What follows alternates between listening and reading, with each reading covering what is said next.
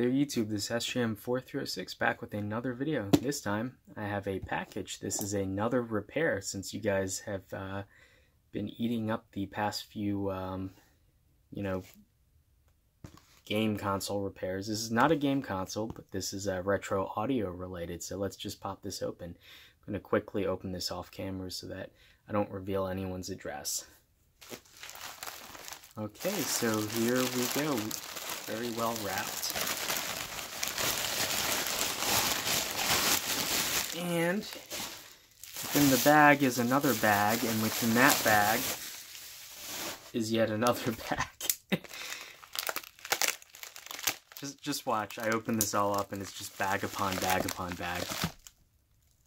Oops. Okay, and here we go.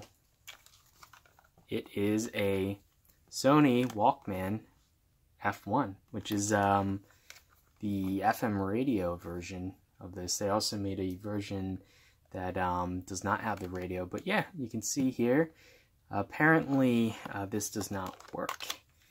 And okay, it has some batteries inside. Let's just give it a try. So I'll open this up, see if it'll...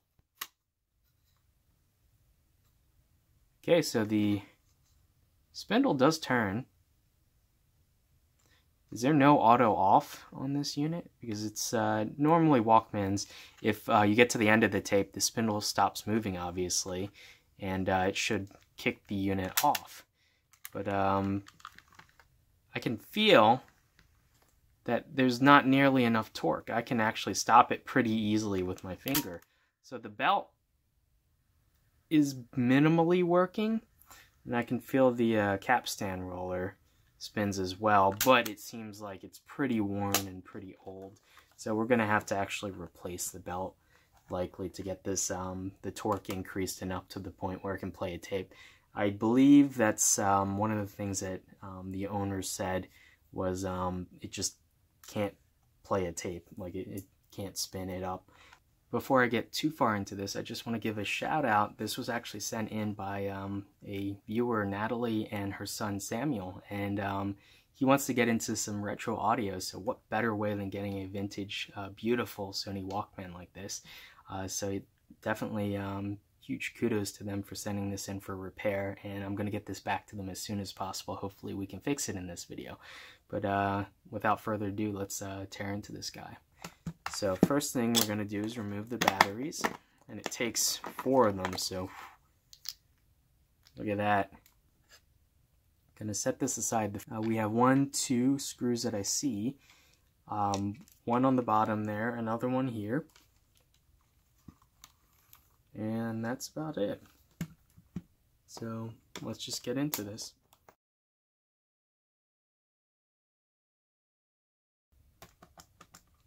Okay, so it's starting to give, but the jacks here are holding it, so we're going to have to remove it from this side first and then kind of lever it out towards that direction so it can clear the jacks. But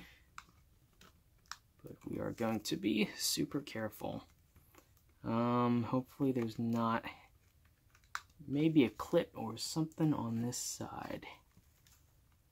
Yeah, the contacts can use a bit of a cleaning here, but it's not that bad.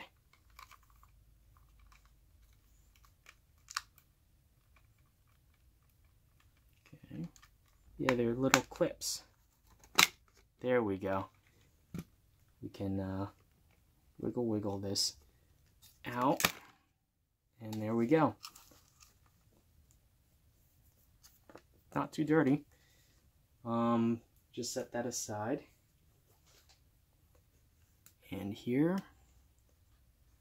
yeah, you can see that belt. So let's see how, for lack of a better word, flaccid that belt is. It luckily hasn't started turning to goo, but I'm gonna remove that right now, just to make sure that it doesn't get any worse. Looks like I'll need a flathead.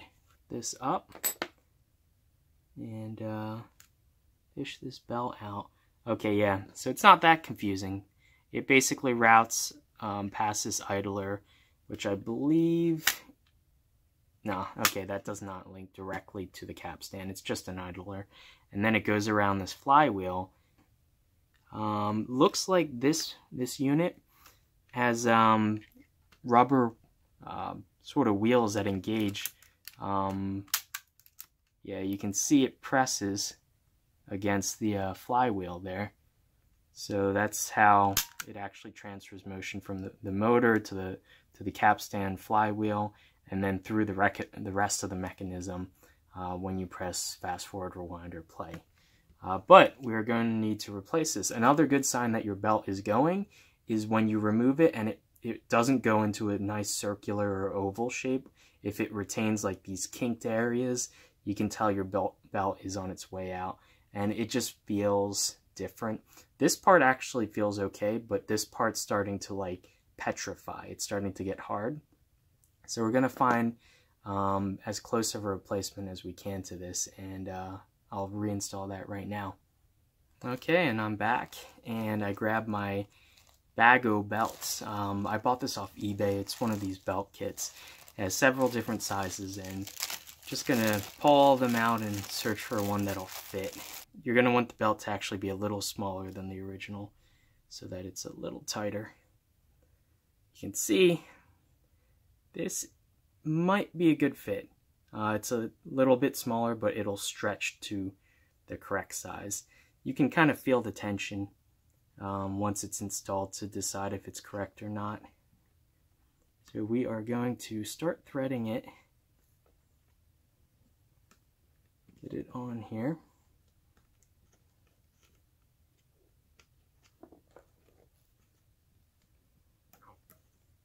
And we're going to want to work it to get, if it's kinked, to get it situated correctly.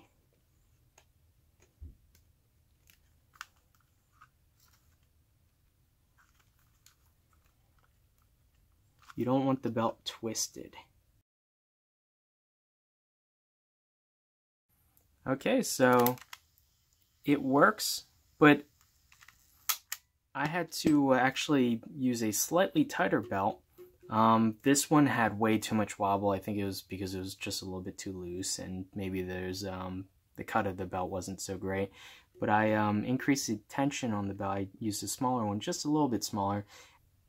Okay, so I pretty much went through, and the various rubber wheels in here, there's 1, 2, and then another one further back, which drives the right hand spindle. I actually used a Q-tip and some isopropyl alcohol. You have to be really careful. If you put too much and you let it dry on it, it'll actually dry out the rubber. So you just want to put a tiny little bit on a Q-tip and then spin the wheels with something like a pair of tweezers carefully to quickly rub off any kind of dirt or grime that built up, and then switch to the other end of the Q-tip and immediately wipe off any excess alcohol so it does not dry out the rubber too much.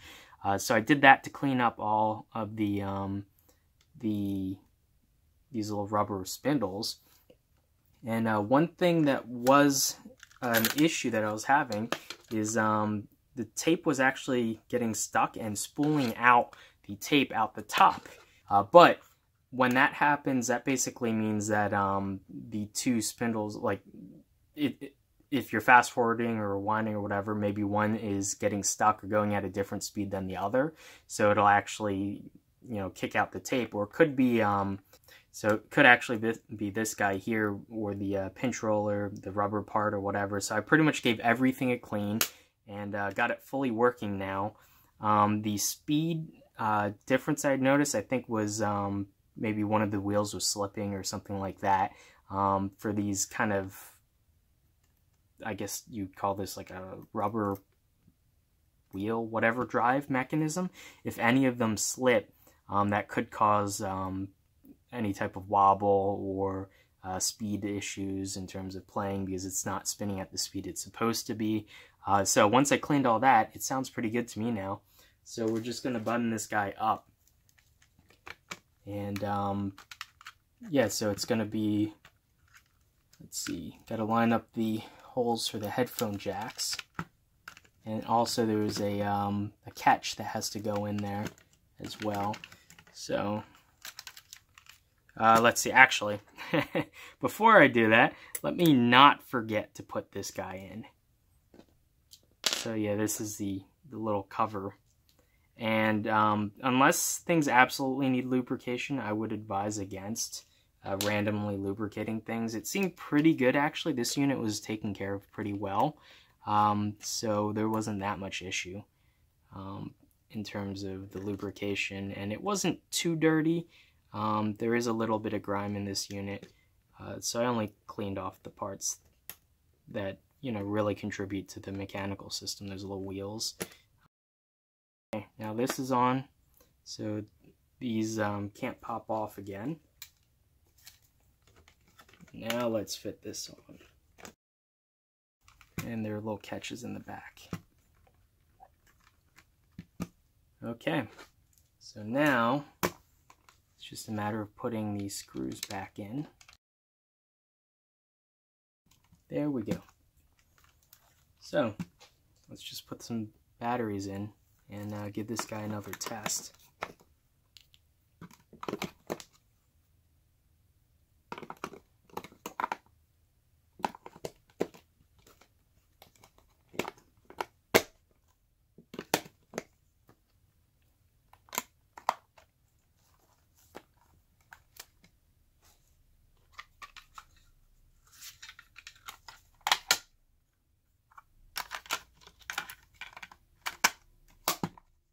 So let's fast forward, rewind. Yeah, seems to work just fine. Now, hopefully you guys will be able to hear, but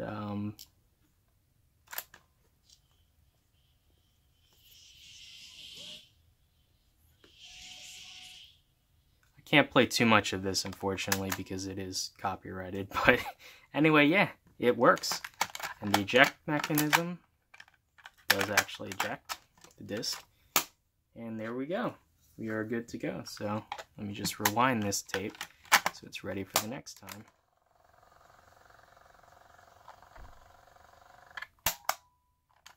So yeah, good to go. And all it really needed was a new belt. The other belt that drove this little spindle here was nice and tight, so that was good. It was just the main drive belt starting to get a little crusty, and you can see the shape is deformed.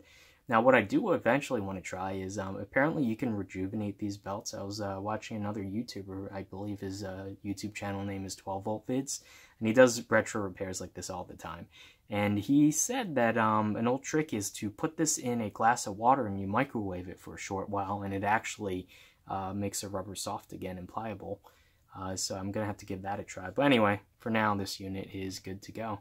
So yeah, all in all, not a terrible fix. If you guys have old Walkmans like these, you just need to be a little bit careful, and having the right size screwdriver and like thin needle nose pliers really helps, especially with the belt, fitting a new belt and whatnot. And yeah, all you really need is some batteries and a cassette tape to actually test these guys. So yeah, anyway, if you guys are interested, I do have some more other retro audio tech stuff that I could show off and or do some maintenance and repair on. Anyway, yeah, hopefully you guys enjoyed the video, and huge thanks to Natalie and Samuel, her son, for sending this guy in for repair. And I'll get this guy back to you within a week. I'm just going to do a little bit more testing to make sure that the belt, you know, doesn't stretch anymore, and wound flutter is still okay after a couple hours of use. Anyway, hopefully you guys enjoyed this video, and I'll see you in the next one. Bye.